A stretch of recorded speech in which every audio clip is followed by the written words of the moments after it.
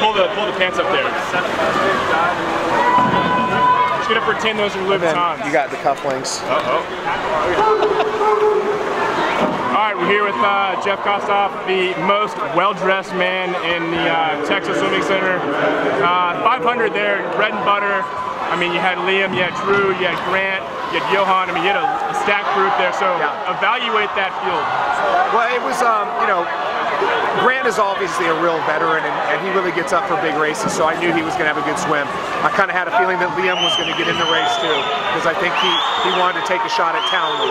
And True's working more on his mile, so just to see him drop down in the 16s was good. And then Johan's kind of a newcomer. He's a freshman. I mean, he was 420 coming into this year. So he went 416 in the morning, came back 416 at night, so I'm really encouraged with his development as well. And I think another few months, you know, we're going to be ready with all 4 of those guys at NCAAs. What's that training group like? Like, what do they do and work out together? Actually, they do a lot of different things because they're very different swimmers. Johan and True are more of your kind of true distance swimmers, so they'll do a lot of longer, short rest interval type stuff. Grant really trains more like a sprinter, so he'll do a lot of fast swimming and not very long sets, and a lot of higher rest sets, but swimming fast. And then Liam's kind of in between.